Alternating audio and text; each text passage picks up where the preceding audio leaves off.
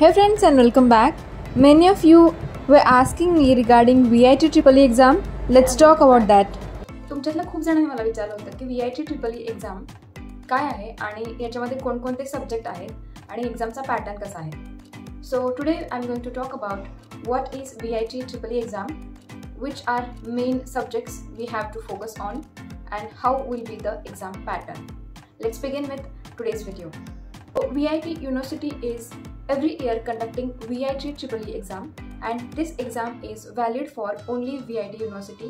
They have 4 campuses: VIT Vellore, VIT Chennai, VIT Andhra Pradesh और Amravati, and VIT Bhopal. जो बच्चे JEE के लिए पढ़ रहे हैं, they can give this exam. You don't have to do study differently. You can carry your same syllabus, same exam papers for this exam as well.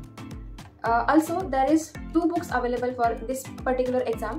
One is VIT EEE for 2022. Just to directly search on Google.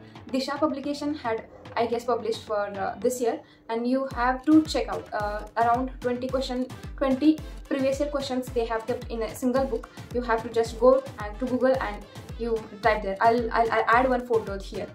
Similarly, another book is there. That book is useful for BITS Pilani, VIT and MIT. So blue color book is there. I will add that details as well. You just check it here. Apart from this, in this exam we will have subjects like physics, chemistry, maths, English and aptitude. Exam time would be 2.5 hours, and there is no negative marking for this particular exam. After doing analysis of previous year question paper, we can find out in 2021 many of questions they are from memory based questions from 2015 to 2019, because 2020 को शायद exam हुआ ही नहीं था. So for that analysis, if we are considering, then there was 50% moderate question, 30% very easy question, and 10% only difficult questions. So those are doing study for JEE exam. They can easily crack this exam. There is no such difficulty. Then suppose I'm considering the class 12th CBSE syllabus. Out of that, the physics would be 77%, maths would be 68%, and chemistry is 50%. So based upon like out of this, how many questions they have in this, they will have certain questions assigned for physics, chemistry, maths, then your aptitude and English. Then if I'm talking about particularly maths, so in case of maths, if I'm talking about topic wise questions, then algebra, based upon algebra topic 60% question came, calculus 38.5%. so I'm telling this percentage based upon the previous year questions from 2015 to 2019. So based upon that I made this percentage, and you can focus on those areas. So algebra 60% questions they have been asked, calculus 38.5%, then coordinate geometry 14.5%, then trigonometry 4.5%, vector topic they have asked 14% questions. So from year 2015 to 2019, after analysis I made this number. So in case of physics, they are focusing on electromagnetism, 41% questions have been asked till the date.